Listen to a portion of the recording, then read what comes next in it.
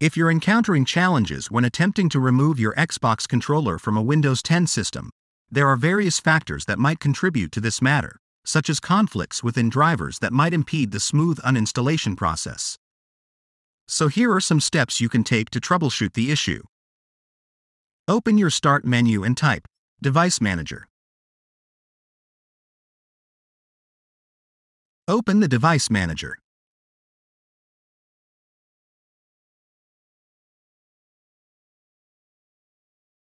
Expand Human Interface Devices.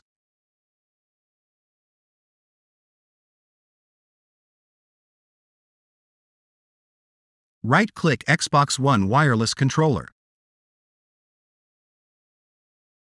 Select Properties. Open the Driver tab. Press the Uninstall Device button.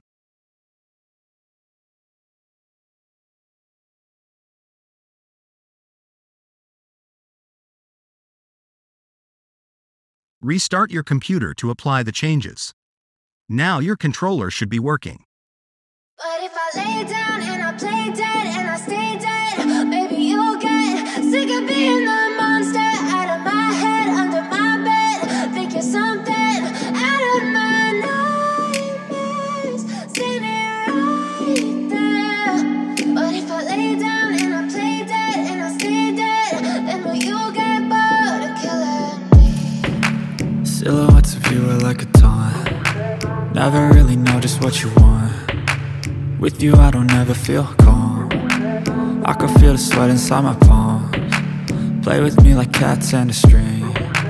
You don't understand the pain it brings. You don't ever wanna give me wings. You don't ever wanna set me free.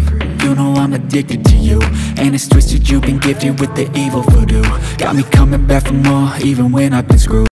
If this tutorial helped you, don't forget to like and subscribe. Thanks for watching.